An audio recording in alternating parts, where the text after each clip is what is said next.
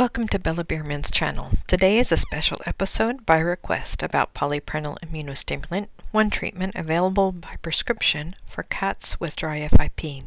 It is not a cure. FIP has no current cure, but over 80 cats diagnosed with dry FIP and on polyprenyl have lived longer than a year, some more than a year. This video should be of help to owners of newly diagnosed dry FIP cats who wish to try polyprenyl. What you would receive when you order polyprenyl, you order it by a 6-pack vials here. And here's the individual vial. It's a 10 ml, 10 cc vial. And on the vial and on this pack here, it tells you the dosage. But please remember, this is the dosage for herpes virus. And I've used it for my herpes virus cat, and it seems to work really well. And for Bella, though, we're using it off-label. And that has a different dosage, and I will go over what the dosage is for using it for dry FIP.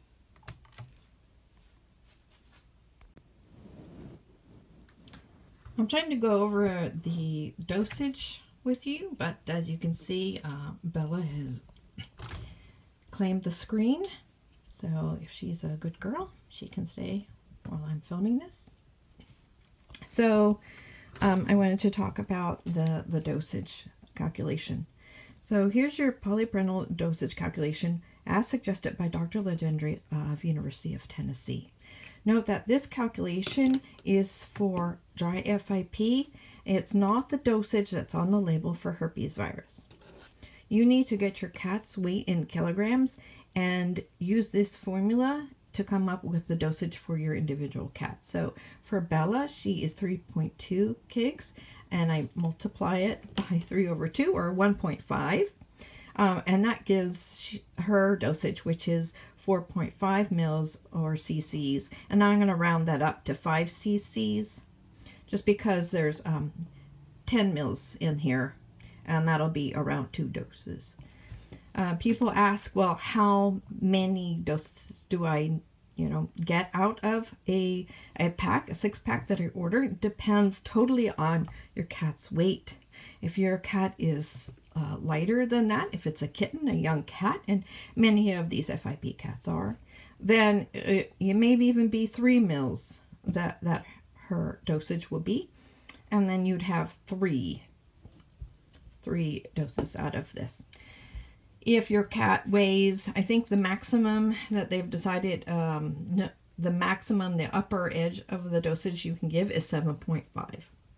So if you do your calculations and it's 8 mils, because you have a really big boy, and we do have some of those in our group, then you would just give 7.5 max for that.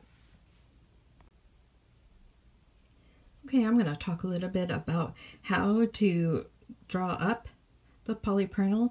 As you can see, it is sealed in this little vial, and it's recommended that you get from your veterinarian a needle and a syringe. I just got this syringe because I like the tip.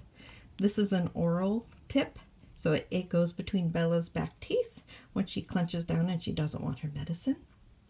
But a lot of vets don't like that because this tip can come off of it. So if you were actually giving an injection, then you would have a lure lock, something that locked your needle to your syringe. But because I'm just using this to draw up, then it's not as important. But what is important is that you need to clean off the top of this. So I just take a little alcohol wipe, and I'm just going to clean off the top. Then I'm going to take my syringe, and if it's a new syringe, I'll pop it back just to break any seal to make it go smoother. I'll take my needle. This is I don't know if you can read it, it's a 22 gauge. That's 22 gauge. It's just a needle size. It's not as important. I've tried larger needles, like 18. It pulls up a lot of air, and I just found that the 22 works well for us. So I'm going to take it off, take it apart. This is clean. So I'm going to put it on here. It's kind of hard to film and put it on, but that is how I'm going to attach it. And Bella's off camera here watching. She's like, oh no, am I going to get my polyprenyl right now? Okay, so I still have the cap on until I'm ready to use it. So then I will, this is the way I do it. And I use it here because I need to see the level. You won't be able to see the level of liquid in here, but I can see it. I will remove the cap. I will place, see this? There's a little hole in the center. I will pierce that. And you can't really see it on camera, but I can see the bevel side up. And I will pull down. I will draw up this medicine.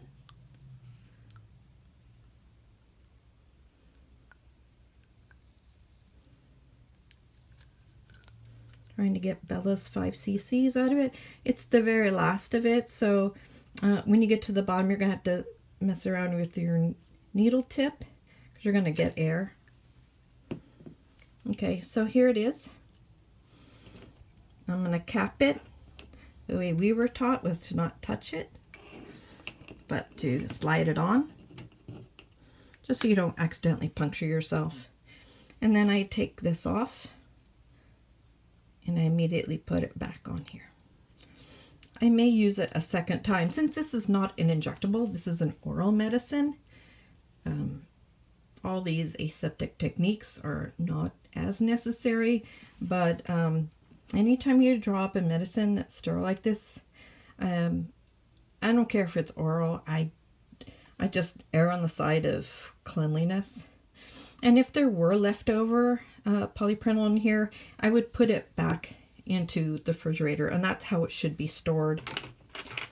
I think I told you about the pack here. You would get the pack, and the manufacturers, they did some tests recently, and they decided that, yeah, storing it in a cool, dry place, which is your refrigerator, is the best option. So here I am, and you see up here I have a bubble. So I need to get that bubble out. There we go. So I have here about 4 cc, so not quite enough for her. But as this is just a practice, that's fine. For her, her dosage would be down here at a 5. But I may squirt it out a little bit too much, but right there is 5 cc's, and that's hers. But technically, she's 4 1/8. 4.8 cc, so I will just get the air out. Again, this is the tip that I prefer, but other people use other methods. For example, others may open this and then they put in some tuna juice. And some cats will lick it all, but they have to lick it all in 20 minutes. They have to be voracious eaters. Some people put on their food, etc. But Bella is not that cooperative. So I have to actually put this in her mouth and get her to take it. And in another segment, we're going to show you actually how we actually give it to her. But it's a 2-person job for us to give it to her. See, it's kind of a clear. There's really no taste to it per se, although the manufacturer has said that they've improved the taste.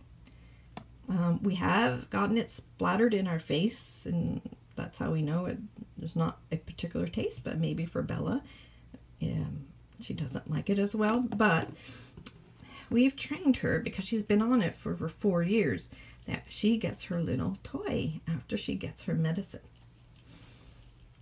It's very important to train your cat and to reward them for good behavior. So getting her polyprenyl means this is her toy that she gets that only comes out on polyprenyl days. So whether it's a toy, whether it's a treat, whatever you can do, hugs and cuddles or whatever, you need to train your cat to associate this polyprenyl with some treat, some good outcome for her.